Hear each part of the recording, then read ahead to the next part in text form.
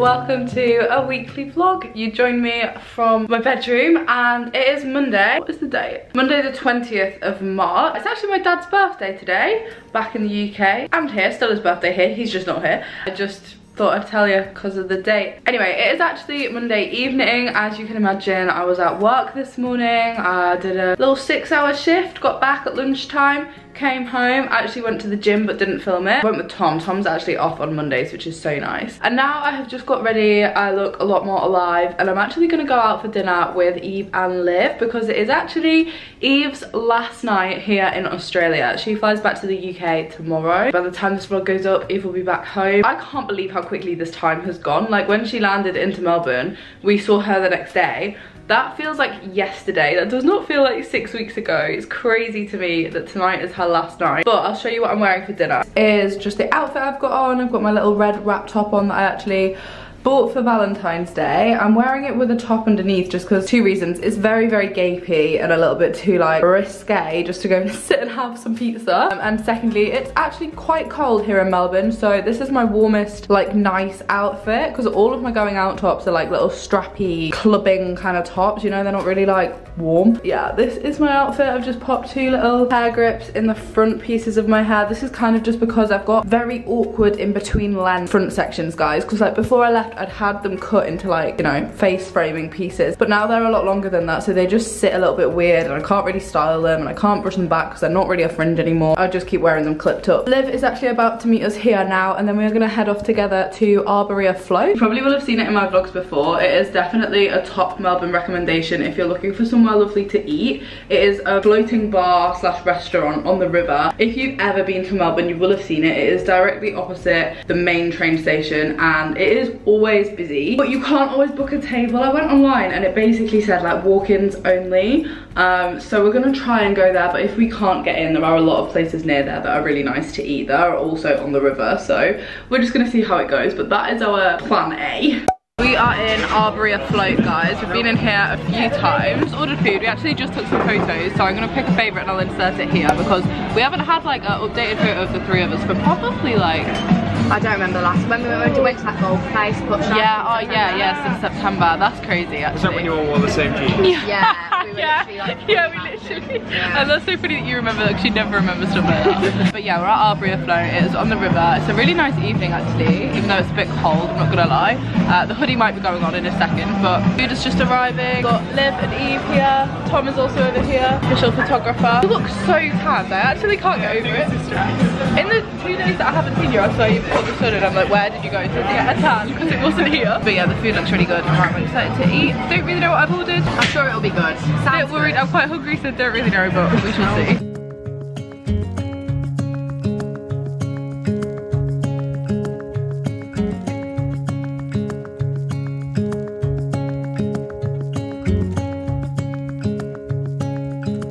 It is ice cream time, guys. We are going inside. Look at the skyline behind me. It's so nice. We've just been taking some photos, which has been lovely. But now, priorities, obviously gelato. I don't know what's going on with this eyebrow actually, but oh, if they brought that out for Easter. So many good flavours in this place, guys. It's called Cups and Cones. It's on the South Bank. This is like my 4th trip here. I do recommend it. This is goodbye to Eve. She is heading a separate way now. And then tomorrow flying back to the UK. I'm not gonna see you guys till like Christmas. It'll fly though. How quick have the 6 weeks gone? Yeah, but that's 6 weeks. I know. Honestly. Oh. And you've got some exciting things coming up. Yeah. Yeah, I do. Like a whole career. So this is goodbye for now. Bye. Big sad. I hate saying goodbye.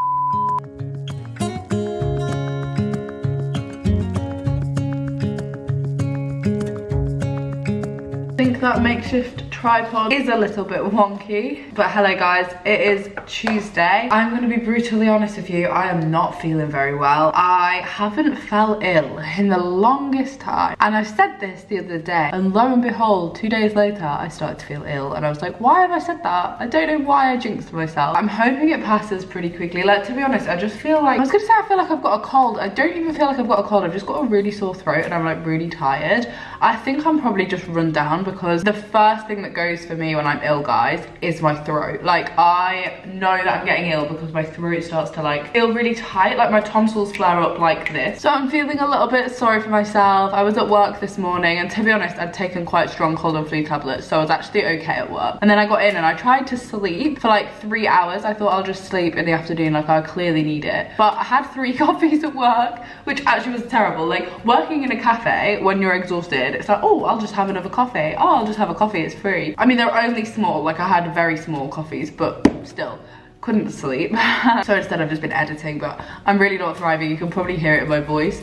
I am hoping it passes quickly. I'm trying to just like drink a lot of water, eat a lot of fruit. However, something that has been cheering me up, oh my god, guys, we have to talk about this. The start of Taylor Swift's tour. Like, are you bloody joking me? I feel as though even if you're not a Taylor Swift fan, you've probably seen it on TikTok, because she is slaying the game right now. Like, the opening night of her tour looks like one of the best nights of my life, and I wasn't even there. If you don't know, she is currently touring on what she has called her Eras tour, and it is like 3 hours and 15 minutes long. She is singing 44 freaking songs from her back catalogue. Only actually about 6 or 7 of them are from her Midnights album. All of the rest of them are like Red, 1989, Lover, Folklore, Evermore. Like, I cannot believe how many songs she has crammed into this set list. She also has 16 outfit changes. Like, I have spent a lot of time over the last few days watching this on TikTok, and I cannot wait to attend. I feel like I have not spoken too much about it on YouTube because it all happened at the same time that I flew to Australia. Like, you couldn't make this up, but the day the tickets went on pre-sale for the US leg of the tour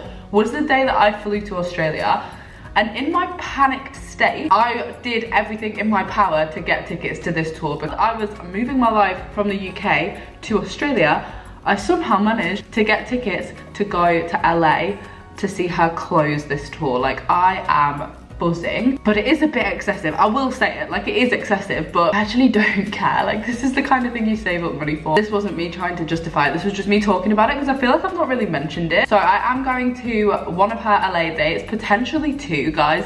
I did a stupid thing and got tickets online for her closing night the other day because I have tickets to her second to last night, but I'm still gonna be in LA on her closing night. I just knew that I would have FOMO. So I found some tickets online, but I'm not 100% sure if I trust it. Stay tuned to see if I get scammed, but I have taken out insurance against them. So like, either way, I definitely have tickets to one of her shows. And I am actually on the second freaking row. Yes, I've paid a lot of money for it, but also she's not toured for 5 years, and this woman quite literally single-handedly got me through the pandemic and has got me through my entire life, to be honest. Since I was 9 years old, I've been like a big T Swift fan. The Reputation tour was one of the best nights of my life, so I was going. No matter the cost, I was going. Anyway, I've spent a lot of time today watching that. That's the point of this, and I would love to hear your thoughts. If you were there in Arizona the other night, I would love to hear a first-hand account, even though I've watched probably most of them on TikTok. And I feel like my date is ages away. She's not playing in LA until August, so it's a long time coming. Anyway, I'm gonna stop the Taylor Swift talk because I know some of you are not interested, but that has been my day, and that is what's cheering me up. Honestly, this tour just looks freaking insane. Anyway, right now, I'm actually gonna FaceTime my mum, I think, because I do feel a bit sorry for myself, and I'm gonna ring my mum. I look dreadful. How you doing? Okay. What's this? Hello. Long time no see. Long time no see. As a kid, I used to live out by a lake with lightning bugs collecting sticks and secret handshakes.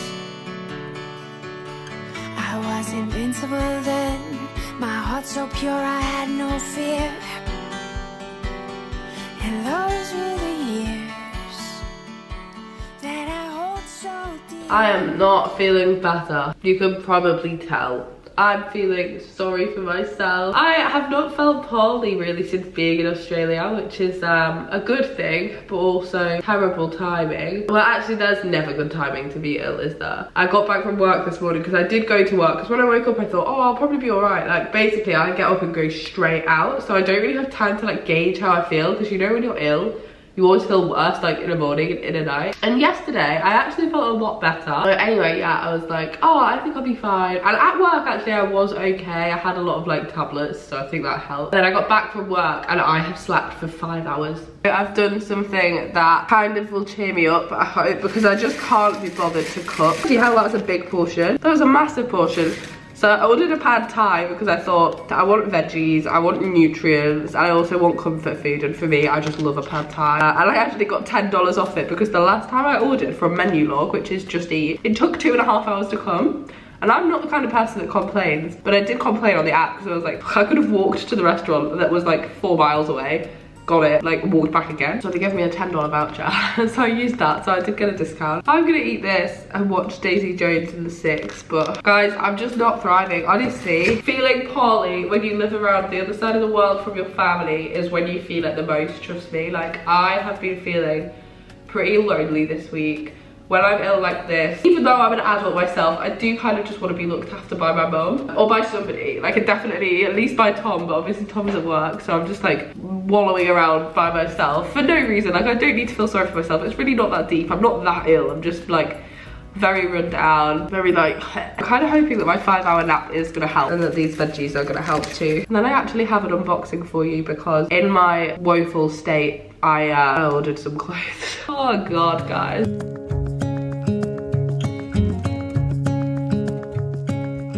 Not looking any more alive, but I'm feeling a little bit better after eating and taking some more cold and flu tablets. But I thought I would open this on camera because I ordered some more stuff off of White Fox after I posted my stories the other day. Basically, if you didn't see them, I posted some Instagram stories with a discount code for you guys. I will pop it on screen if you want to shop the White Fox website. It's not an affiliate link, it's just a discount code for you guys, and they have so much nice stuff on there. And even if this code just allows you to get free delivery, honestly, their clothes are such good quality and they do ship to the UK. That was a popular question that I got. So anyway, I posted these stories and I was like, oh, I'm gonna look on the website again.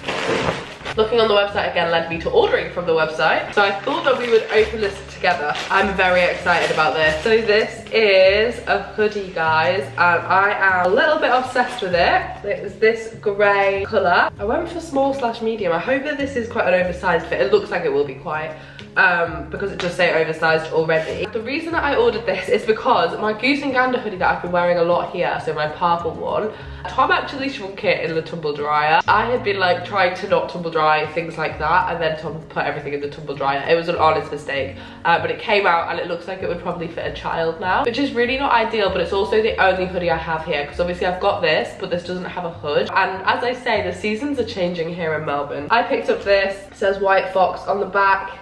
I'm gonna try it on. One White Fox sweatshirt to another. So I am wearing pajamas. Am I gonna return this? I already know that I'm not. Let's cut the tag out. It is so fluffy inside, oh my God. Yeah, that is pretty big. Not like massive, but it'll look good with leggings, do you know what I mean? Do you know what else I really love actually? I love the fit of the hood. I love when a hood is like really oversized like this, because that is so much more snuggly than a hug being a hug. A hug. That's probably because I want a hug right now. A hood being really tight. Oh my God, I'm gonna be living in this. Catch me living in this for the rest of ever. This is the back. Yeah, my aim, guys, is to not shrink this one because this is the perfect fit. It's like got cozy hands, cozy hood. Oh, it doesn't have, oh my God, it doesn't have a drawstring. I don't think I've ever had a hoodie where it doesn't have a drawstring. That's actually really good though, to be fair. Because I do always kind of think, what is the purpose of them? Tom did buy me some chocolate chip cookies, guys, because these are the best. We've mentioned them before, but if you're ever in Australia, go to Coles, go to their bakery section, try these. Oh, I can't even tell you how many glasses of water I've drank today. My new tactic is hydrate, hydrate, hydrate, flush it out my system. Probably gonna be up all night weeing. Yeah, this is my hoodie. I'm happy with it. She said boogie, boogie, boogie. If you want to shop White Fox, I will link the discount code down below and also pop it on the screen, and you too could own this very snuggly charcoal grey hoodie. They do it in about 20 colours though. If you're not after grey, they've got loads. I am tempted to order more, but I don't have the space for any more hoodies. And it felt so right having you by my side. I would never waste your time on mine.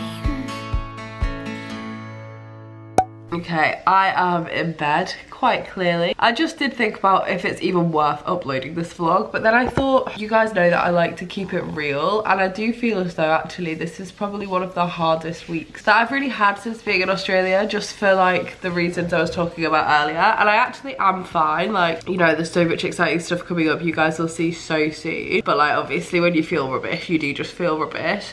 I feel quite a lot better now than I did earlier. Like, honestly, I think that, like, I'm not joking, I've probably drank about 3 litres of water, and I actually think that has really helped. But I do feel a lot more like hydrated and like just a bit better in myself. My pad thai was very nice. And then you guys saw I was just doing a painting. That is how you know that I'm in like a woe is me mood, because using painting as a comfort is not something I've done since I was like 15 really. But I was doing that whilst watching Daisy Jones and the Six, and I really like it, guys. I would love to know, if you're watching it, what you think. Yeah, I would love to know what you think, because I've read the book and I think that for once actually the adaptation works almost better than the book. Basically, if you haven't read it, it's a book by Taylor Jenkins Reid, and it's written in the style of a documentary, which is, I think, probably what interested Amazon in adapting it, because it's basically telling the story of this like rock band from like the 70s, very loosely based on Fleetwood Mac, I think. But the adaptation is so well done that if you had never heard of the book and you just were to like stumble across it on Netflix, Amazon Prime, probably could think it's legit. Like, I started it, especially the first episode, the first like couple of minutes, I was like, this is such a legit style documentary. Obviously, as it goes on, it does tell the story a lot more, and it's like less focused on present day them and more focused on the story of the band. But yeah, I would love to know what you're thinking if you are watching it, and if you're not, I really recommend it. And I don't necessarily think you have to have read the book, to be fair, although the book is great. Anything by Taylor Jenkins Reid is great. But that's what I've been doing tonight. I watched 3 episodes of that. I'm on episode 6 now because I watched 3 yesterday as well. So I'm quite near the end. I don't fully remember the book. Like, I do this thing where I read very quickly and then sometimes don't really remember it. I've seen a lot of people saying on Twitter that there's a few adaptations, like a few differences between the book and the show. So yeah, if you're a fan, let me know what you think. I have spent the entire time watching it deciding if I would rather be Karen, Daisy or Camilla, because oh my god, the actresses playing those 3 women. Firstly, the fashion in it I'm obsessed with. Secondly, they're stunning. Thirdly, they're just like girl boss energy. And yeah, it's really good. I really like it. More water. Anyway, Tom is home from work now. I actually can't believe how rough I'm gonna have looked in this entire vlog. So it's obviously really nice to have him back, and even if I am annoying him by complaining that I'm not very well, it is nice to not be by myself, and I've definitely perked up a little bit. Yeah, I'll pick you up tomorrow, and hopefully, guys, I will join you in the next clip and be like, I feel so much better. Okay, even though it doesn't look it, it is the next day. Yes, I'm wearing the same hoodie. There is a strong potential I might be wearing this hoodie for the foreseeable future, actually. I am feeling a bit better. Not like back to 100%, but definitely an improvement on yesterday. I can't tell you how much sleep actually helped. Like, I don't know if anybody else relates to this. Can't deal with that, the appearance really. But when I was younger, I definitely used to be the kind of person that was like, I don't need sleep. Sleep won't make me feel better. I'm not getting an early night. I'm not going to bed. Yeah, turns out actually that is what makes you feel better. I've slept a lot, and now I've woken up and I want to tidy the entire flat. Like, you know when you've just had a week of living in your bed and it starts to look kind of like a cave, kind of like a shell of a human might be existing in that room. Yeah, it's that time. It's time to tidy up, and I want to watch the last 2 episodes of Daisy Jones and the Six, but I'm not going to do that until I've tidied. So look at the bedroom, guys. Oh my god. I want to reiterate that I have been ill, please. Here's the bathroom, also not that tidy. Oh god. Here's the kitchen, also a mess. Oh dear. So let's get sorted, shall we?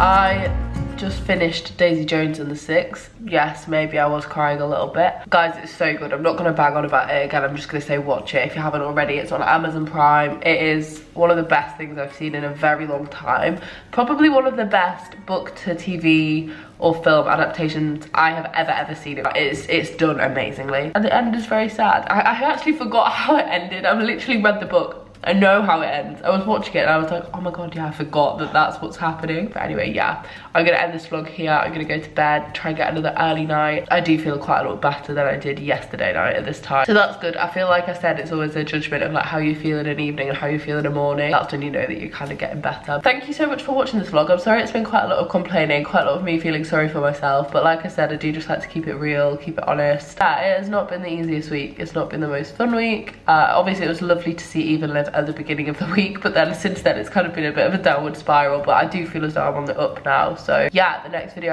on my channel hopefully will be a bit more positive. I do apologise about this one. I shall see you all in the next one, and thank you for watching anyway. Bye guys.